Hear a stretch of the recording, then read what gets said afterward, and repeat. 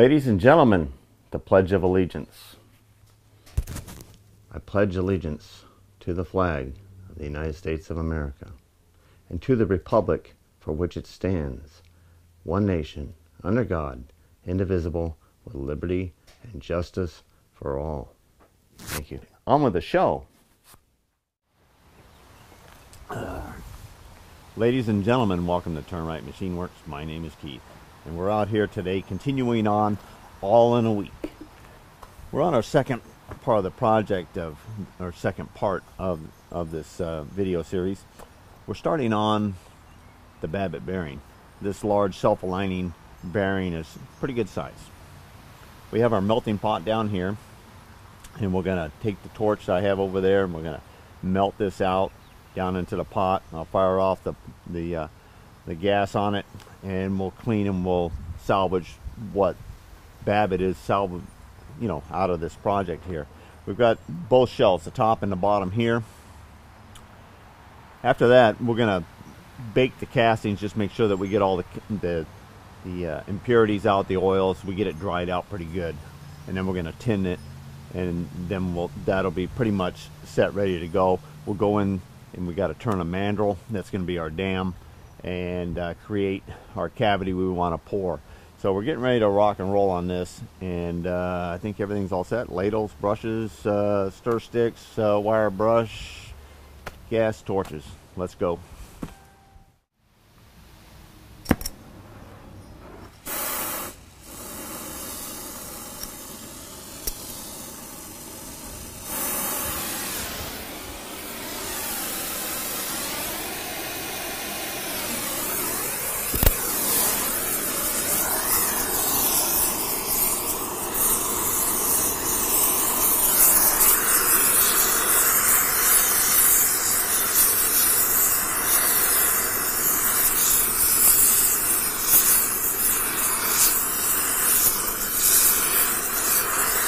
Is it better to start at the bottom or the top? Who knows?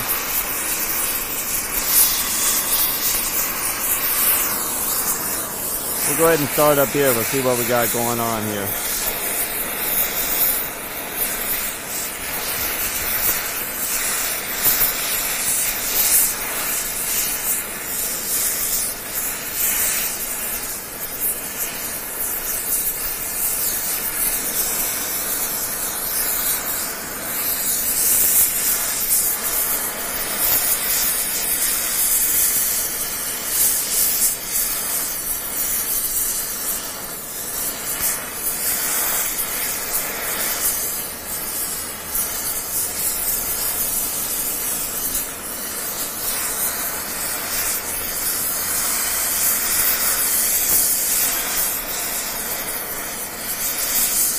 I could get a bigger torch tip.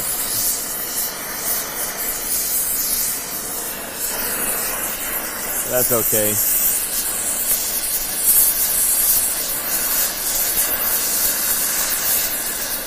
We're gonna leave it leaning back until we get most of it out of here, and then we might pick it with our chain a little bit, because the little pockets here kind of hold the Babbitt in there. That actually helps hold the Babbitt in. Keeps it from rotating around, but you also need it to bond to the outside, and that's what the tinning is all about on a Babbitt bearing of this size here. So we'll be tinning it with 50/50 solder.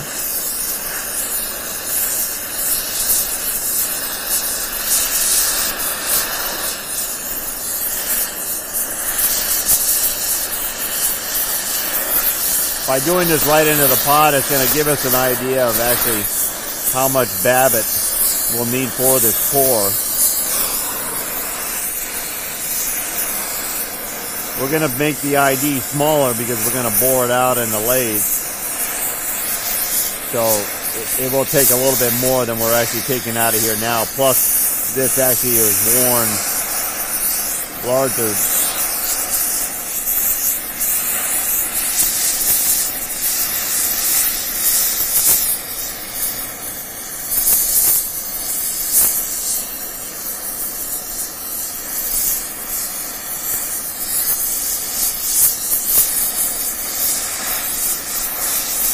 This is really pretty nice. I've been given some bearings to pour in some pretty poor conditions and pretty dirty material, sometimes not even reusable.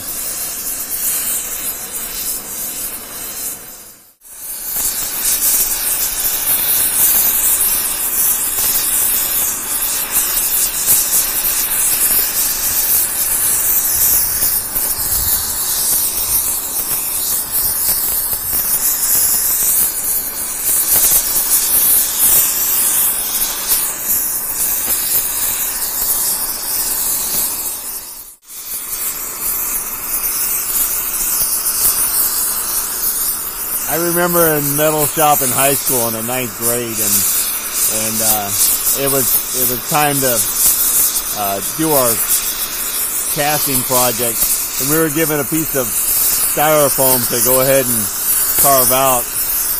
And I started mine, and I was doing a birdie for my shift lever in my first car, and after my mom saw what I was working on, she made me change it, and then it was a peace sign. So just a little funny story about growing up and being a kid.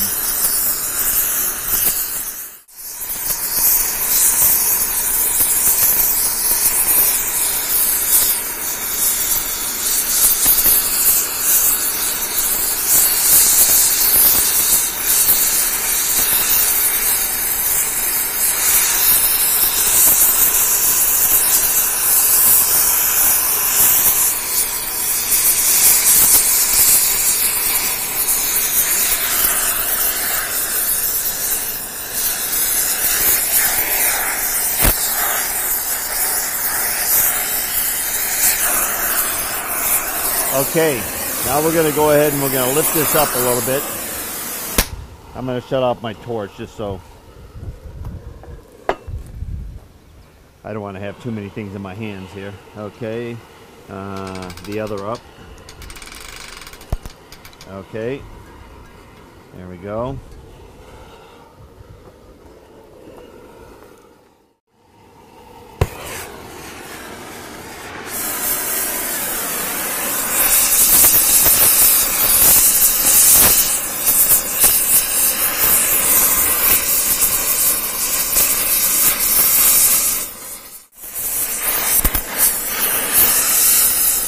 We'll just get out as much as we possibly can here. We may have to re-pick them in the middle there. No biggie, but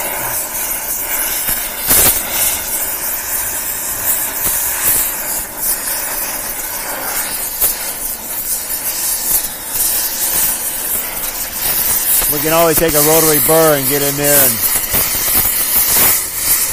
hollow them out. It looks like really nice tang holes.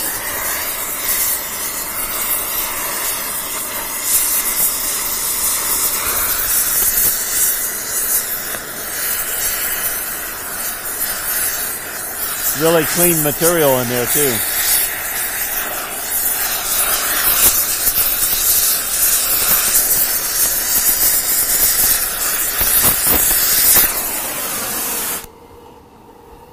Okay, that's pretty good. We're going to set that one off to the side, and we're going to clean up our pot here. We're going to clean up this pot of metal we have here and get a good idea of how much material we're actually going to have in that pot to pour this cavity. Alright, we moved the camera around a little bit. Out here it's pretty hard to deal with the sunlight on the lens of the camera. So anyway, we're going to go ahead and just break off the little spillage that was on the bronze key here. And Babbitt doesn't stick to everything. And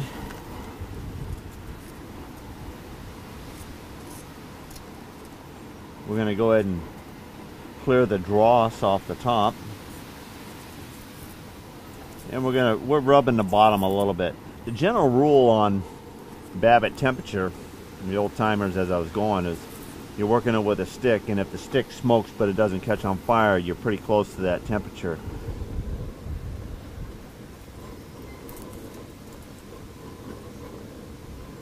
You kind of adjust your temperature of your heat and see the stick smoking but it's not, and see if I can bring you in a little bit more where you're actually looking at the pot to see what I'm doing here. Okay, I get it.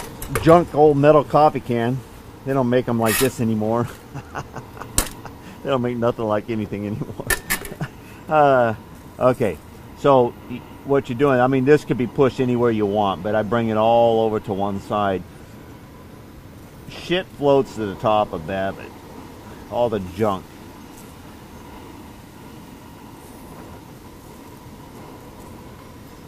See, I'm holding that stick in there like that, and you see that it'll blacken it, it'll smoke, but it's not catching on fire.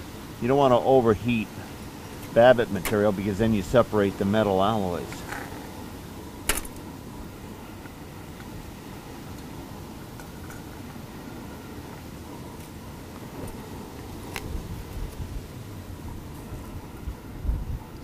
Air will give it an oxidized look right on the top as it sets, but you see where I stir it and I bring it, that's clean metal. But as soon as the air hits it on the top there, you will get oxidized material. So that's why when you're pouring, the pour actually comes from underneath that surface condition.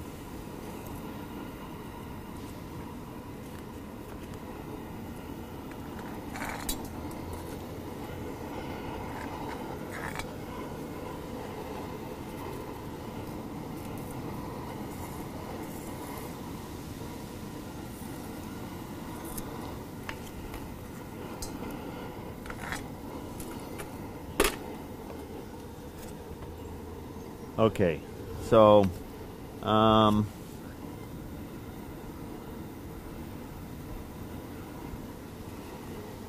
that's the depth of our material in the pot.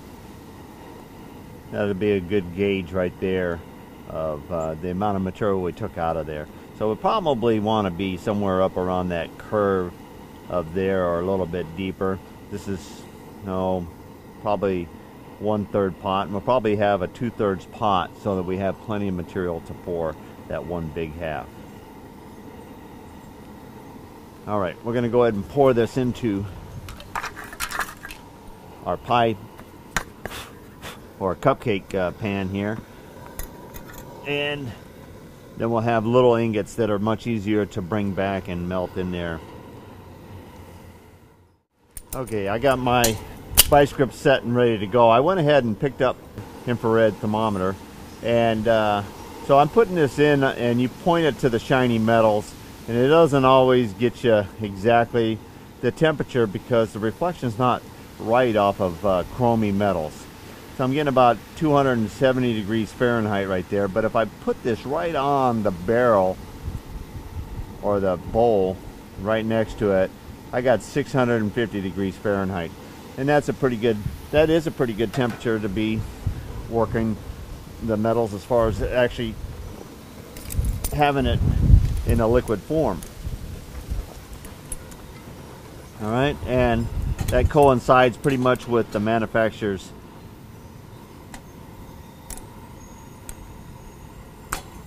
temperature on their chart there for working with it. All right, this gives me control of my pot here. All right, find a level spot on this hill.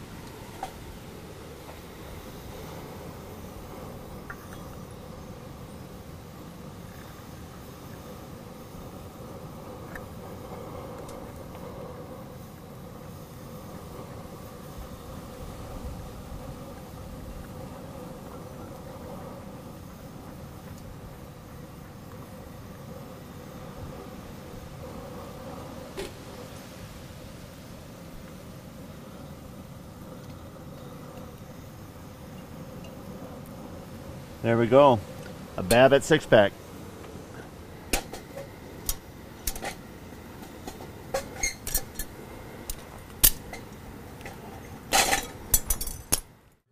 parts in the 3-jaw with a bell center here. I've made a couple light cuts here. We were getting some stringy stuff. This is a low, similar. This was from another cut. So anyway, we were getting stringy material, and I jacked up the feed rate so that we could break a chip. And I think I found it pretty comfortable. This is 5-inch. We're taking it down basically to 4 inches. 680 is the finished shaft size. So I think I want to bring this down to like 4.5. I think 4.5 is going to be the diameter of the bore we want to pour. We want some good material in there in case we got a little bit of shrinkage in. We'll see what we can do here. Okay, so we touched stop it here. We backed it off. Then we took 50 or 60.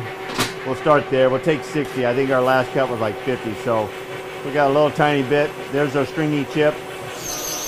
Okay, now it'll turn a chip and then it'll break. Turn the chip and break. You do have to keep it clear. There you go.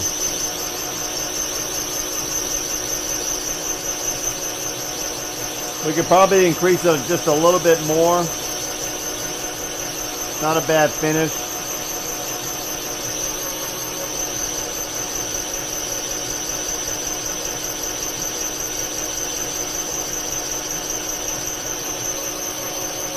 This is not ideal material. It's almost like pipe.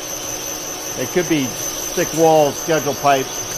There was a piece that was given to us to fit our size range.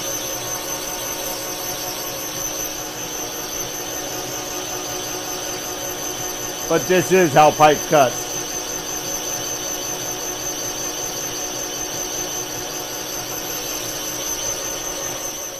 That was pretty good. Let's see what we got here. We got 19.5, and I think our bearing overall length is like 17 or so. So we might be able to get one cut and then just cut off the edge, or just leave it hanging on there. Unsure yet. Let's we know we've got a couple hundred to come off of here, so let's go ahead and start another cut here.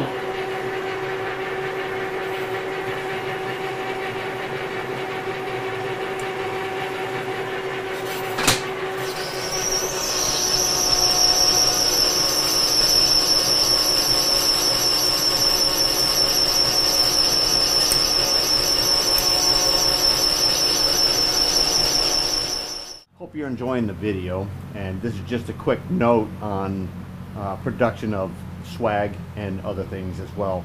Our roses are back in full production. We actually purchased a oven so that we can have it out here and running full time, and we're not interrupting the house oven, and it doesn't matter about the heat, so I can let it roll all summer long. So we got about 16 roses right now, and I'm starting to paint the blossoms.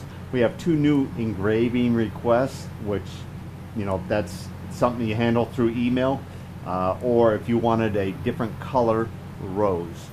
I do have a couple plain bronze for that choice, and I also have a couple that are bronze and then just the rose is colored. The most popular rose is the bronze red, and of course I'm getting ready to slam out a lot of those. In the last week, we've got another 100 of the large Patriot Attitude stickers. Those have been going like crazy, and thanks for sending me the pictures. I like seeing them on the side of the family van. That's cool. Everybody's loving the Patriot Attitude, and the request was, hey, can you get that in a hat? So we've been working for the last couple months, and this is what we have. These are the colors I have right now, and I just wanted to pick out a variety of colors so that I could see the response from you out there. Charcoal, black, Mississippi mud. This one's aqua. The girls are really loving this color here. This is royal blue. It's what I have on. This is khaki. And then something new is everybody's wanting camouflage hats. So I had to change up manufacturers. those are all Adams caps. They all have the lining on the inside and they float in water. This is the new style hat that's popular with all the new kids on the block. And this one here is XD3, and this one here is concealed brown. These are made by Pacific Headwear, and they have the Velcro hook and loop adjustment on the back. Real lightweight, stand-up cap. All of these are on my website, and I do have some new models for my hat come into play there last week, and they're already posted on there. So they're kind of showing you what the hats look like when they're on. So I hope you enjoy that.